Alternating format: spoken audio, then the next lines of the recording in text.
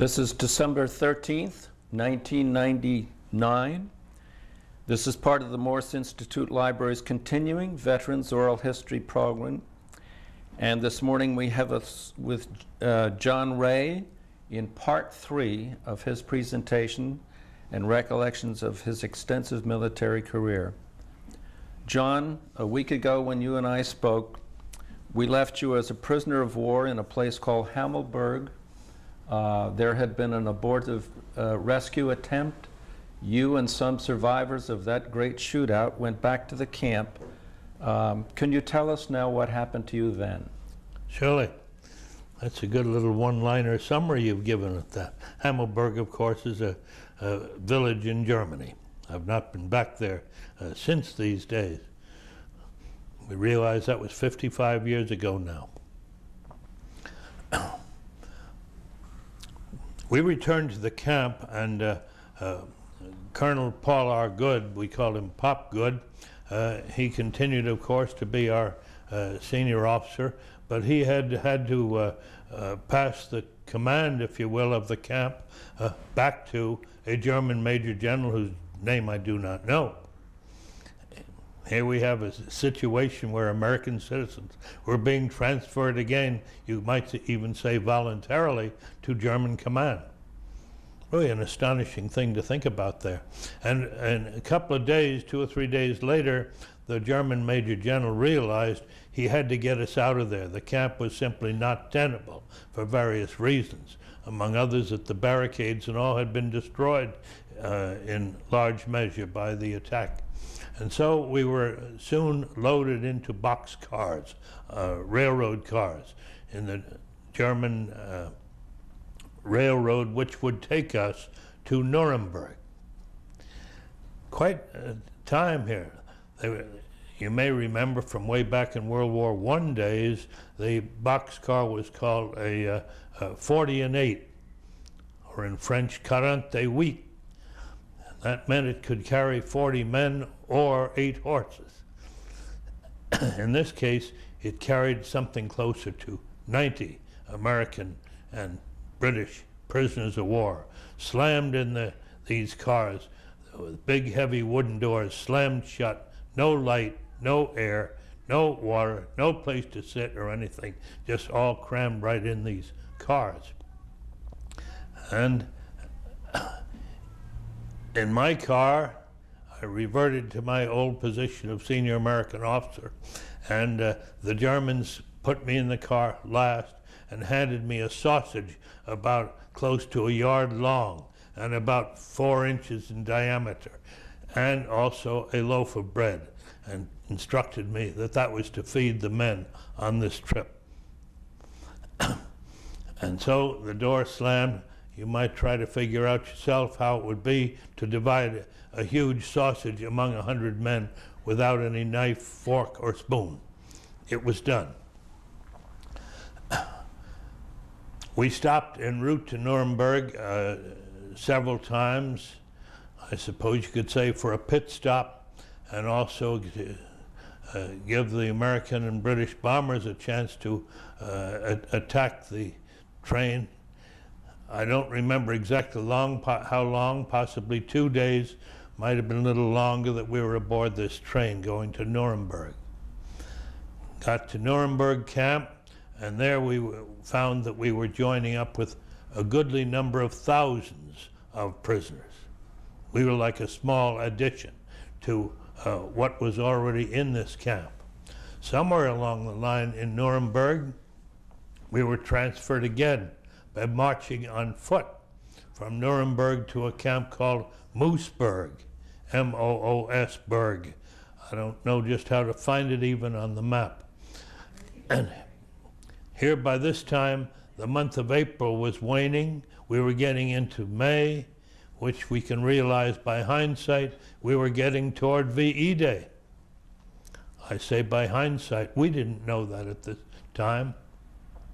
And in this camp in Moosburg, with a goodly number of thousands of Americans and British and other nationalities, Colonel Good was always our a senior American officer during these days, and he finally announced to us on or about my May 3rd birthday that he was taking command of this camp. In other words, that the German Major General was surrendering to him again. And this crusty old American soldier, Paul R. Good, gathered all of his senior officers, both British and American, together. In this case, senior meant majors, lieutenant colonels, and colonels. Gathered us together and informed us as follows. This was actually in a little meeting room in a crummy old barrack building in Mooseburg. And he said, the Americans will be taking over this camp very soon, by which he meant General Patton's Third Army. Will be taking over this camp, and so therefore the German Major General has surrendered to me. We have about 160,000 prisoners in this camp. That is 160,000. That's 4 times the population of Natick.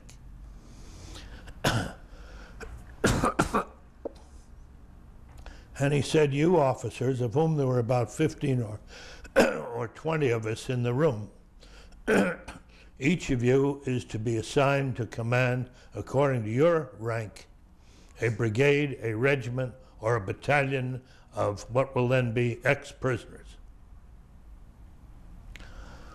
In my case, as a young lieutenant colonel, that meant I was to have a regiment of about 5,000 Allied prisoners, for which I would be responsible. He said this responsibility will terminate at such time as you have delivered your entire command to their proper home nations.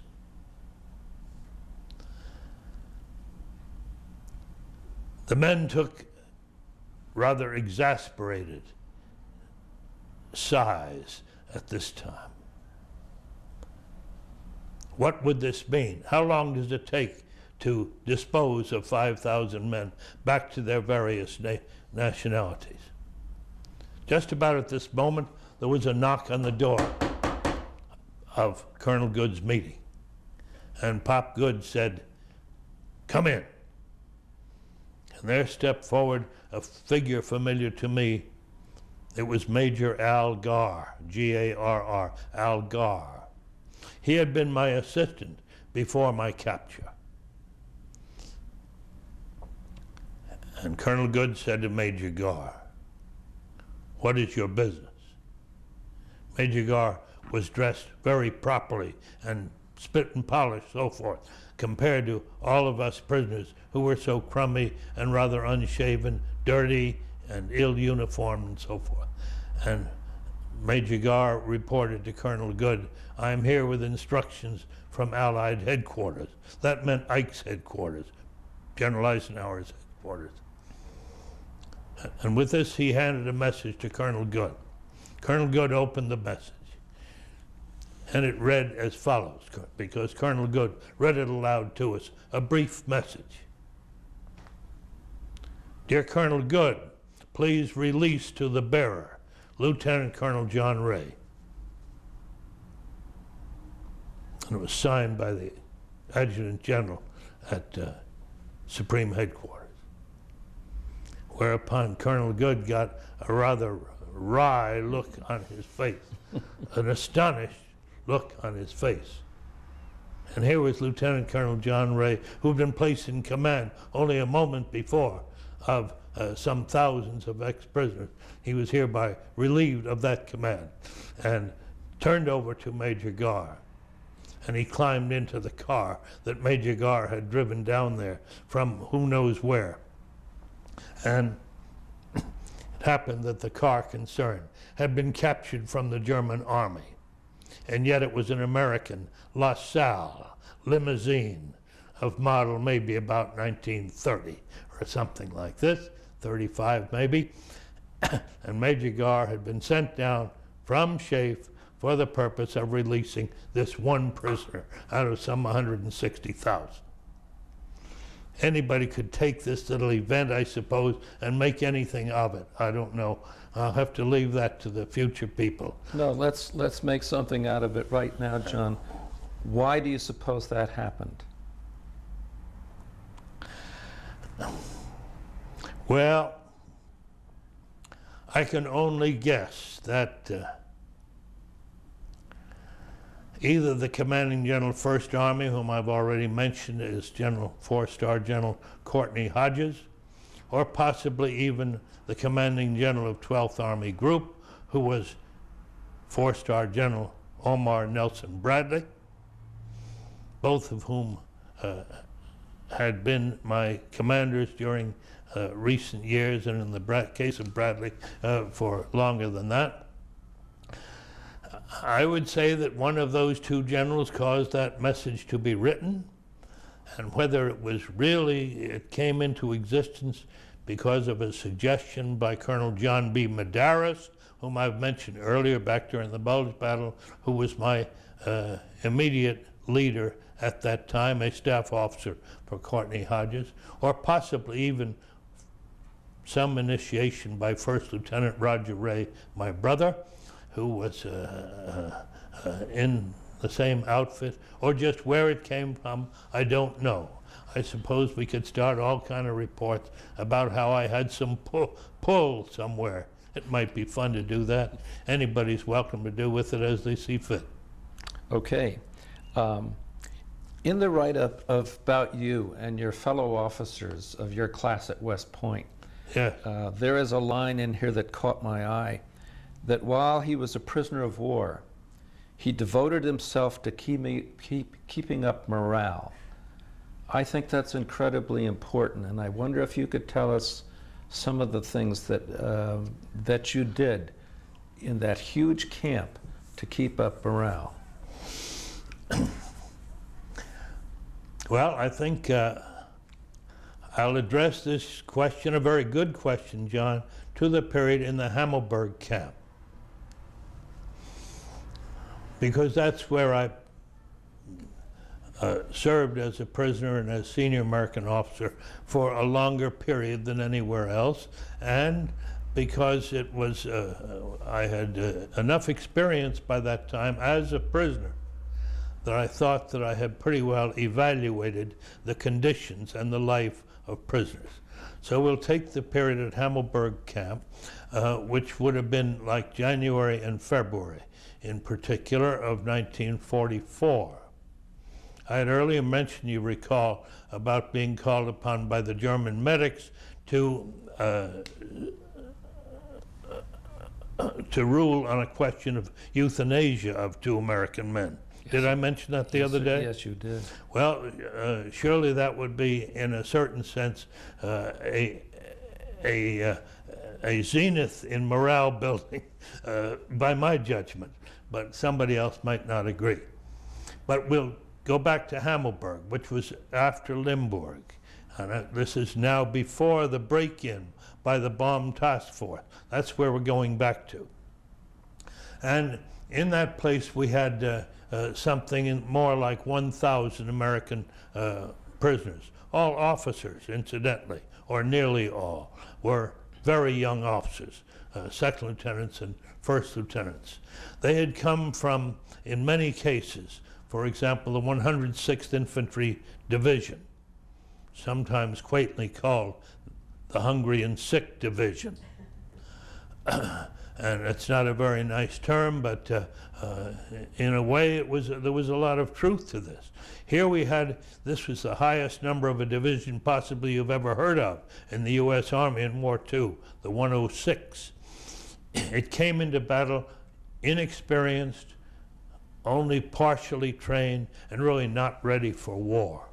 And it lost a large share of its officers and men. And these inexperienced people came to the camp. They found themselves prisoners almost after a week or so of, or less maybe even, of service on the front in the Bulge Battle. And this was horrible. And these men would be in danger, in my opinion, today, and no doubt I felt the same at the time, of breaking down with poor morale because their war had been such a disaster for them. They had prepared for this thing back in the States for whatever number of months, let's say about 12 months typically, and they were just barely at the threshold of training when they got hit by Hitler's toughest attack, which was the Bulge Battle. And their organization was hardly even formed, you could say, on the battle line, back in the vicinity of Spa and Malmedy and Bastogne, long back in those areas. So these men came in there, and we were together in what amounted to a new camp. It had no procedures established. It didn't have any old pop good running it when we got there. And even the Germans who were trying to run this camp, I always credit people with some good if I can find it, and I'm sure that some of these Germans who were trying to run the camp for us were trying hard to run it decently for us in terms of food and health and warmth and things, and they were terribly frustrated. The German leaders within the camp system were themselves frustrated. They had no coal, they had no wood, they had practically no food for it. And so there was an opportunity here for the senior American officer, that was me, to work with these people to see if we couldn't do what we could to make life better for our men. This would have to do with something about clothing, some substitute for toilet paper, some substitute for fuel, for heat, for any kind of warmth. It would be astonishing for me to try, and it would be hard under the time pressure to put together, time pressure here in our meetings, for me to try to put together all the conditions that I think were very important. During all of this period of January and February, I became close friends. I made it my business to become close friends with the Serbian prisoners of war, who themselves had been in there for 6 years or so at Himmelberg. These are the Serbs, I mentioned this last time, who recently we've been referring to as in connection with ethnic cleansing in their country right now, in the Kochevo area and so forth. Here, 55 years later, these must be the grandsons today of those men then. And these Serbs helped me personally to survive in terms of providing me with food and cigarettes, if I dare say it. Cigarettes were not in such terrible repute in those days as they are today. That's right. And they gave some friendship and some kindness, and they taught us the experience of how to work with being a prisoner. Now, I learned through these men that it was possible to get out of that camp, to get out through the barbed wire over to the Serb camp. Yes, I was able to do that. I learned also, my own guts got a little bit tougher and stronger. Would you believe that lacking fuel, in the evenings, I, along with up to, let's say, 10 or 12 of my fellow prisoners, I would take these fellow prisoners through the wire over to some empty barrack buildings that could have been used for more prisoners, but at the time were not being so used. And I took these 10 men in there, and we ripped the guts out of empty barrack buildings as a source of firewood in order that we could heat our camp, heat our little barrack building. I'm talking really about everything so primitive that a few bits of wood would go a long way to improving our circumstance. We would do that. The following morning, the German lieutenant, I don't remember his name at the moment, we called him Schickelgruber, lacking some other name for him.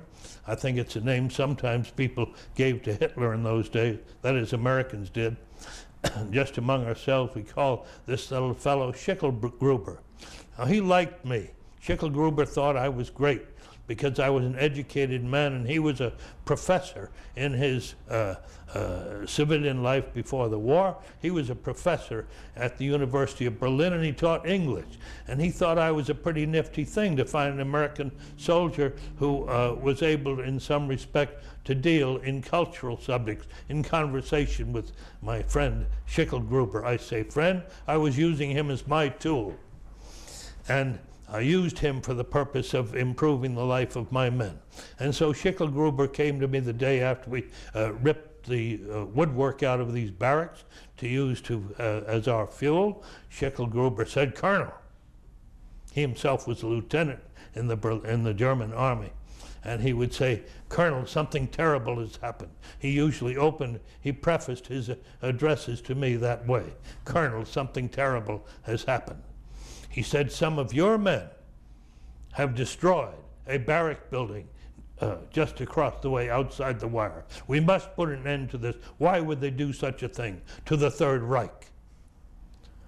And I would say, "Well, it must just be that they're cold. They must need some wood to get themselves warm." He said, "Why don't they ask me for coal?" And I said, "Well, they don't feel free. After all, you hold high position here. They don't feel free to come to you. They would like to write you a letter about this. But they have no pen and ink." He said, "Why don't they ask me for ink?"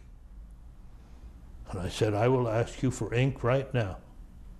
He said, "Have them bring their pens to my office and get ink."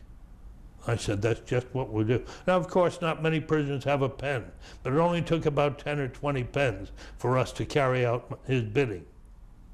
Yes. And I would line up maybe 100 of my prisoners.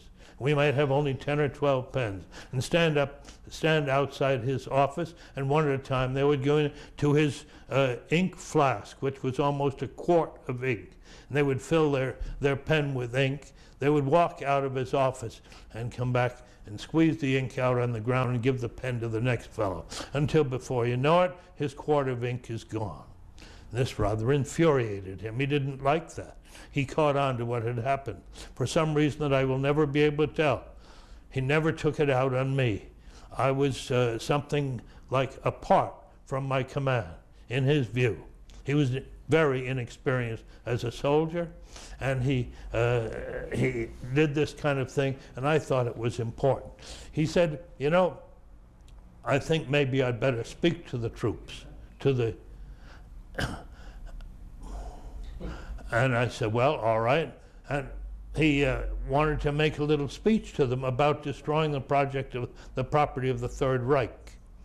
So I stood him before something like 1,000 of our men, and as he was to make a speech about how he's trying to do better and keep us warmer and feed us better, my men, the whole 1,000 of them, responded to each line that he tried to say, saying, "Hubba, hubba, hubba, hubba, hubba, hubba, hubba, hubba."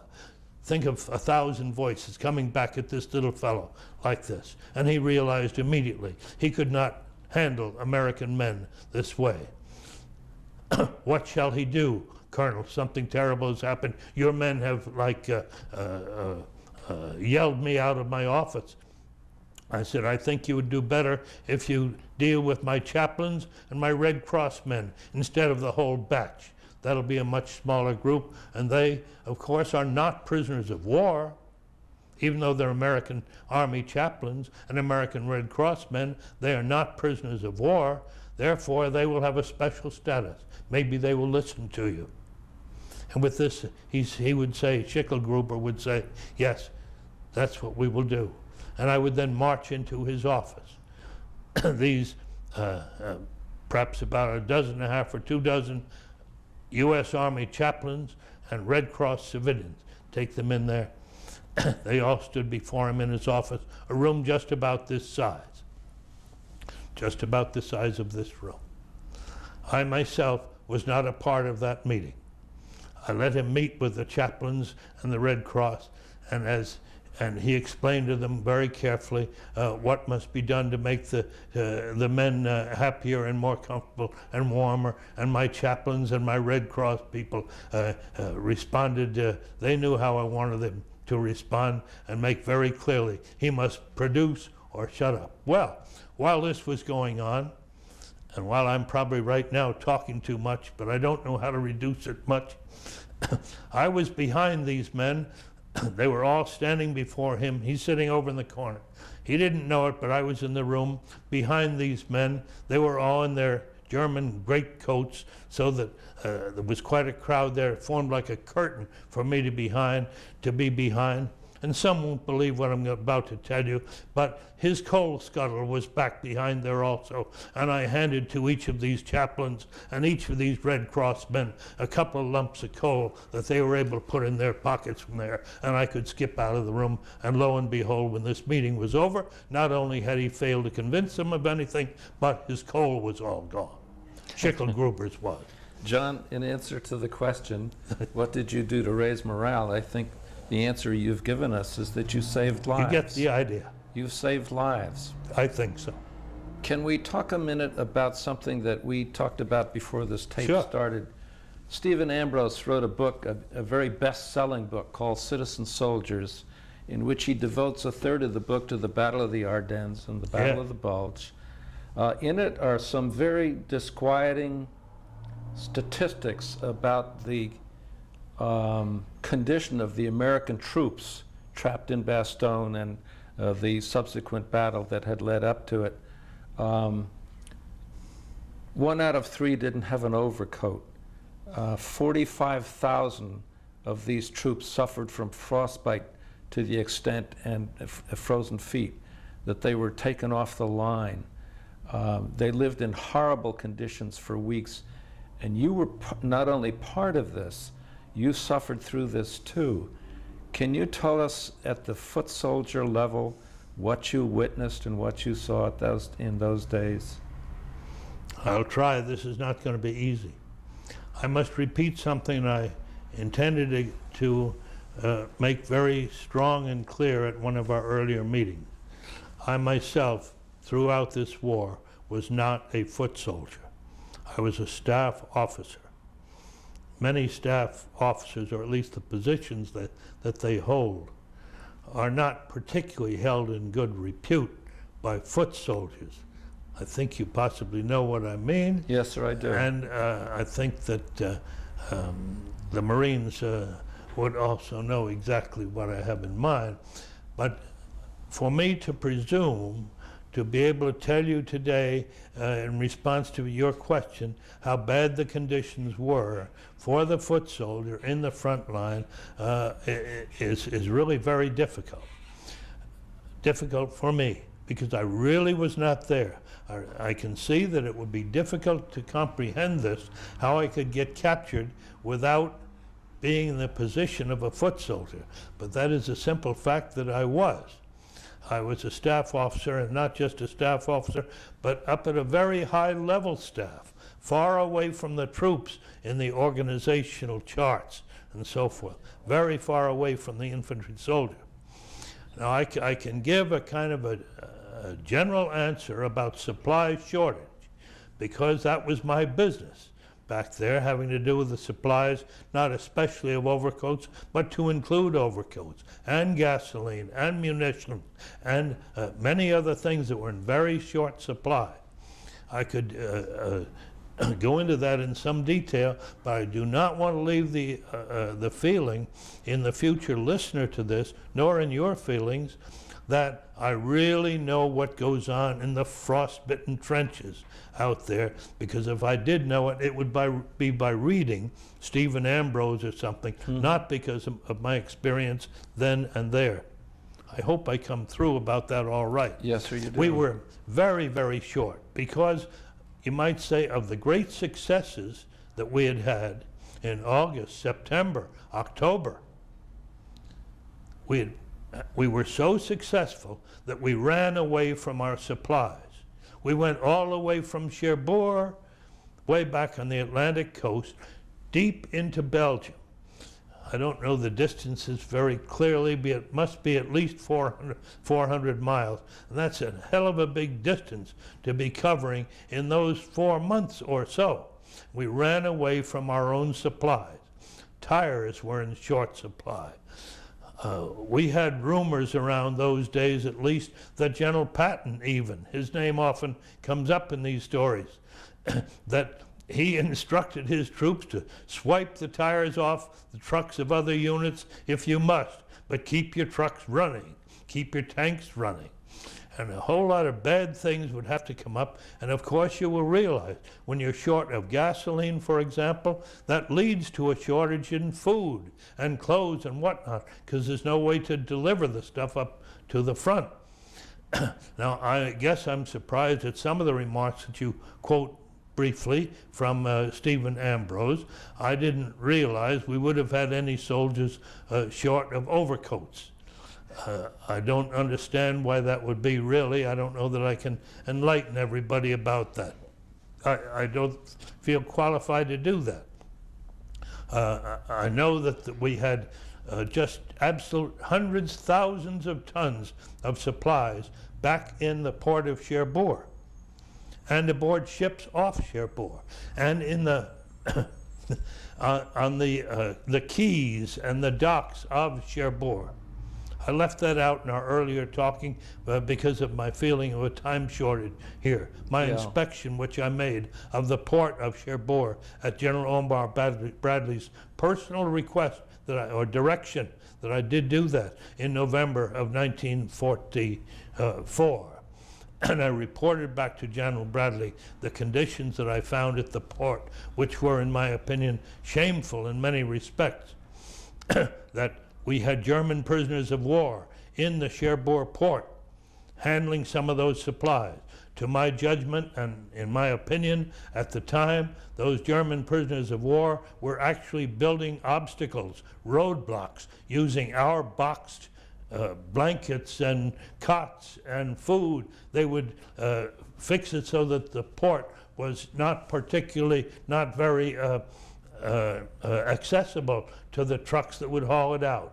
I thought that was kind of a unique observation, and I reported the same back to General Bradley, who in turn reported it to Washington and through Eisenhower and all that. There's so much to cover here. I cannot fit it really in the. All right. I just wanted your view of that.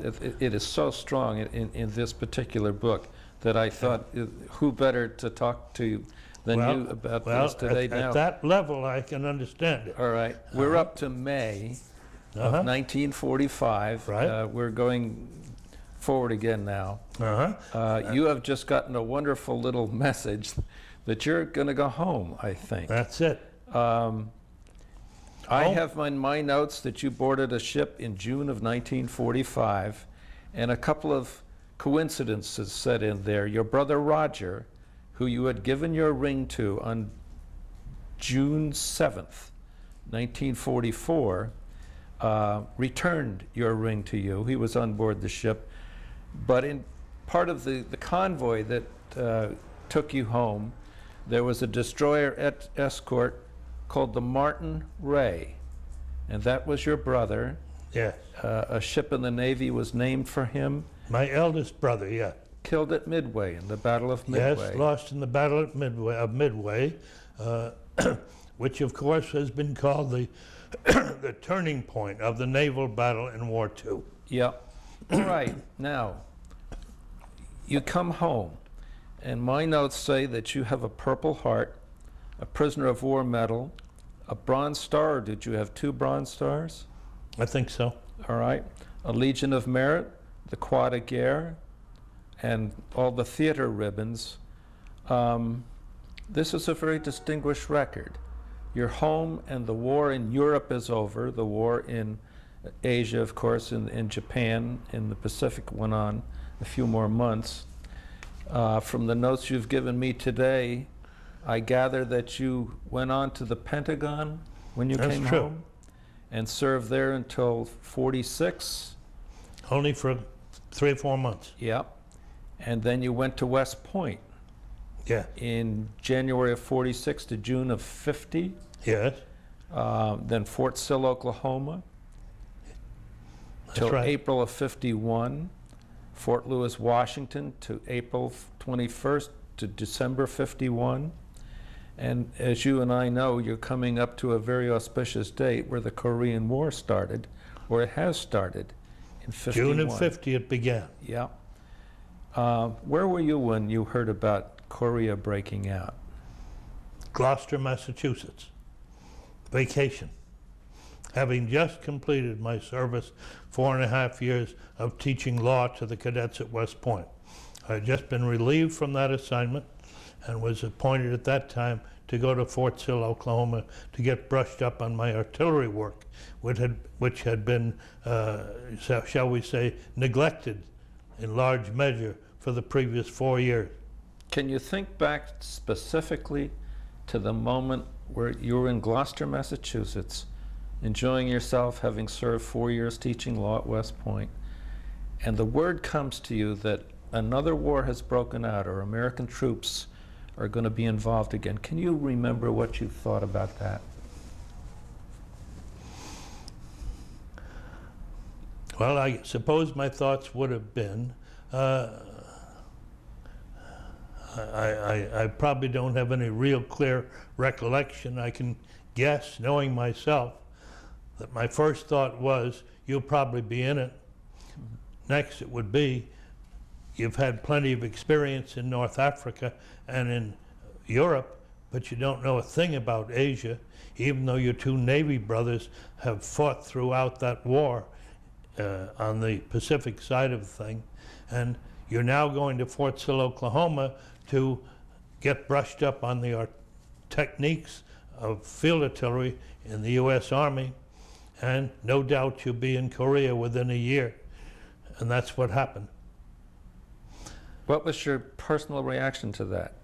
That's the fact of the matter, but what was the emotional fact? Well, here we go again. That's about all. That's about all. Of course, by this time, John, I had married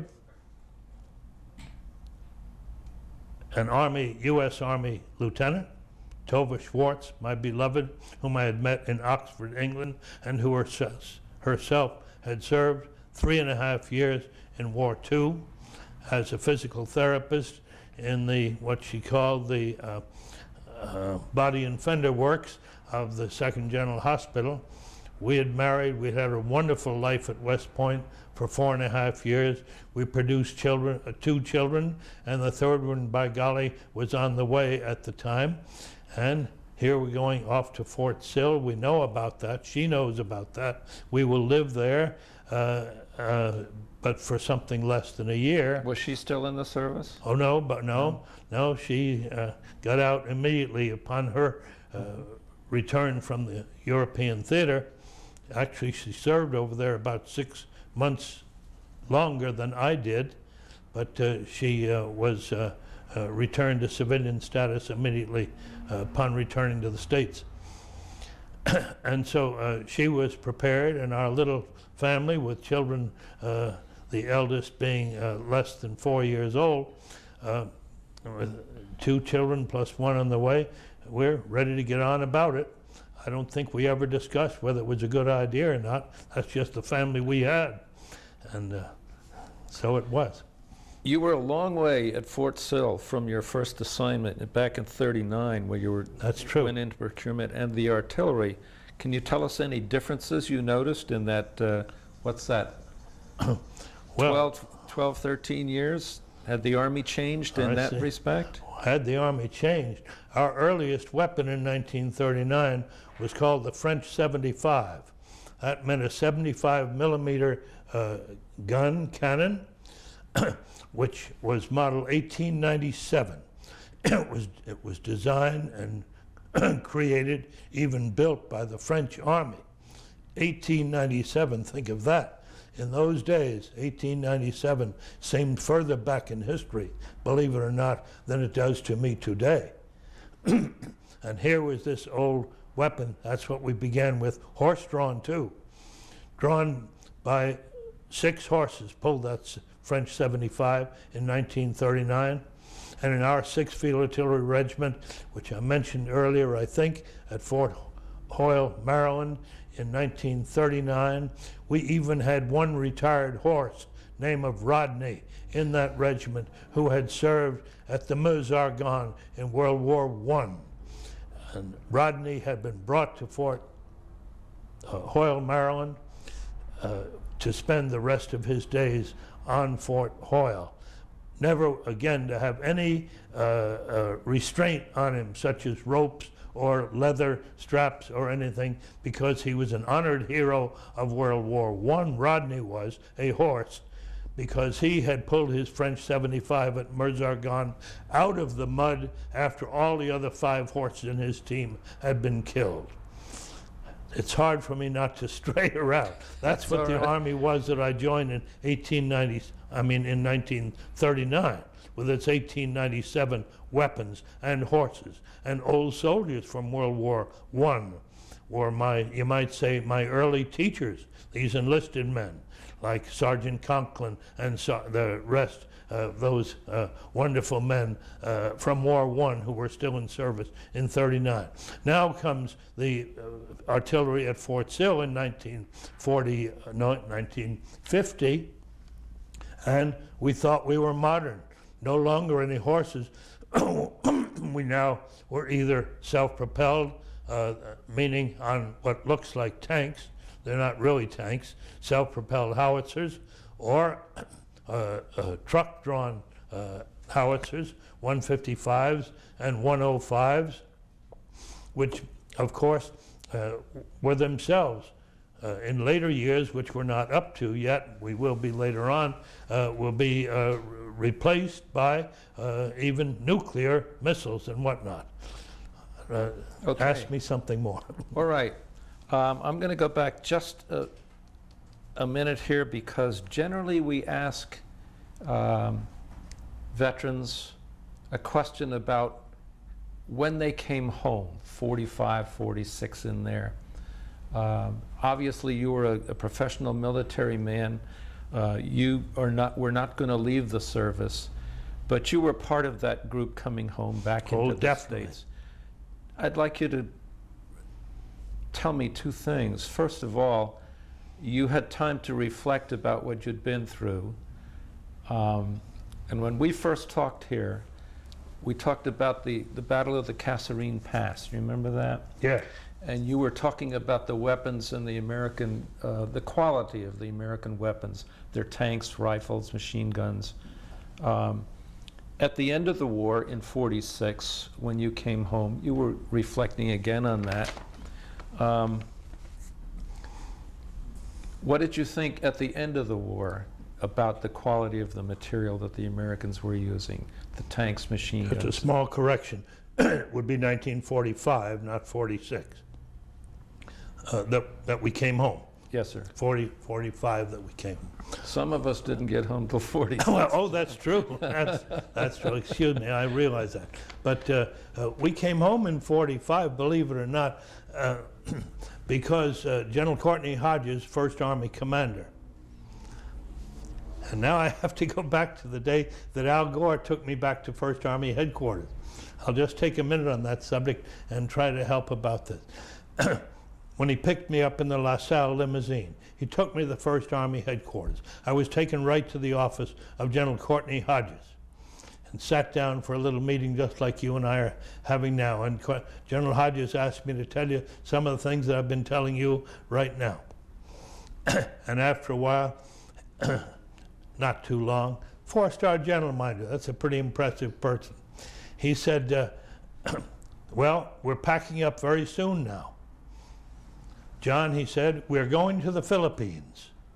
Mind you, this is May of 1945. He's saying this to John.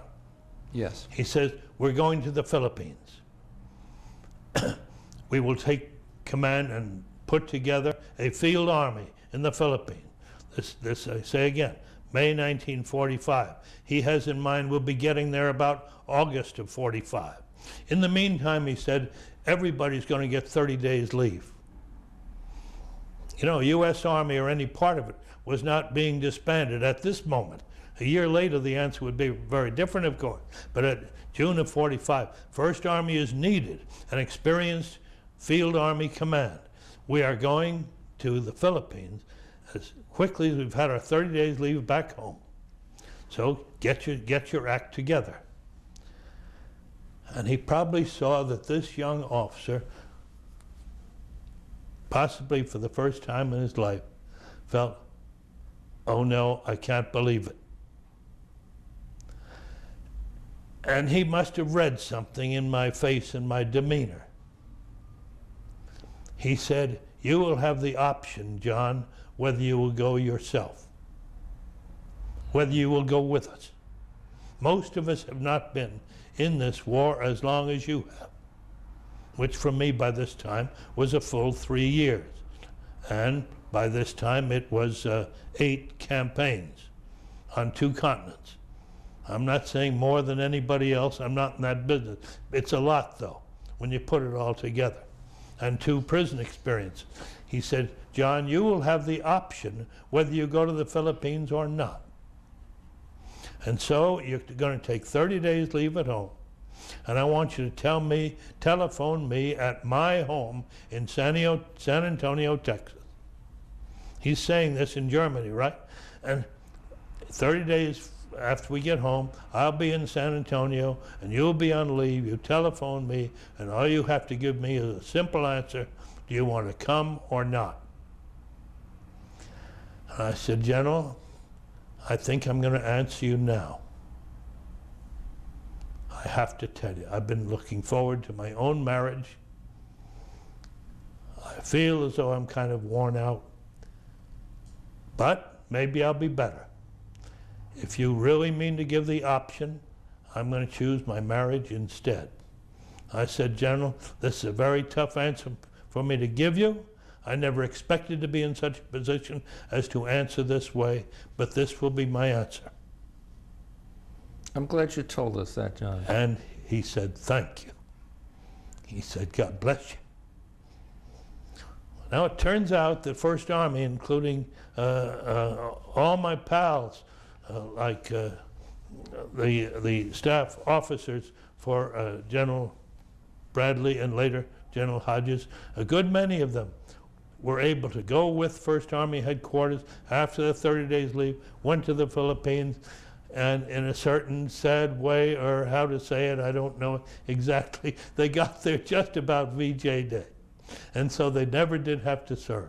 The headquarters was moved over there, and then I guess it was kind of disbanded, maybe over there or maybe back home again, I don't know. I lost track of it after that. I just about run my string out. I can see that. So had they. All right. I asked you a question about the comparison of arms, thinking about it at the end of the war, vis-a-vis the Kasserine Pass. Your question is very good. I can say that there was great improvement in the arms from 1939 up to what we needed to use during War II. I'll say in the years such as 43, 44, 45, I think that by that time the American arms industry had been so developed and improved, and under the leadership of Franklin D. Roosevelt, did just great things in every department of military production that you can imagine in creating new and also huge quantities. We must realize the quantity is very important, just as is the quality. So America had been brought to the position that it could supply. You remember the numbers about the huge amounts of aircraft, which in 1939 didn't even exist. They had to be created, designed, and produced in numbers of great thousands and all. And the American tanks, as of 1939, were really no good at all. I don't feel myself to be an expert on any of these particular weapons. Maybe I was expert on the old French 75 I've described, but I don't know as much as perhaps my audience would like me to know about the stuff before the war in all the various categories, or even during the war. But I would like to add this about it. Our American production line back home was of huge importance, and Tom Brokaw's recent book about the greatest generation gives great credit in its way, and it should do so, for what our civilian people at home, including women at home, Rosie the Riveter, and all was involved in making things really happen, so we had the necessary quality and quantity of arms of all kinds. It still was, of course, ancient, even in 1944, when we compare it to the nuclear arms and other stuff that came in only a few years later. But I don't think it would be appropriate for me to try to make that comparison. Our arms, I guess we could say, had developed and improved appropriately to the situation in War II. It's high noon now, John, and we're going to end this in just a couple of minutes because I know we're going to be here again next week and take on what is one of the most important parts of your career, because you kept getting larger assignments, and now this is going to be another continent. You're going to another theater of war. But yeah. I would like you to be thinking about things that that we're going to ask you next week. Among these are the high points, and you have such a long and varied career. I would like you to think about some very outstanding moments in your career. I would like you to think about outstanding people in your career. I would like you to, if at all possible, think about something longer range that you could leave for the people 50 years from now that'll be looking at this tape, that to you is terribly important and maybe you've never said out loud before. And with that, I thank you for coming back here again today, and next week we'll cover as much as we can of some of the things that you've asked me to talk about. Thank you again. It's been a pleasure, John. Thank you very much.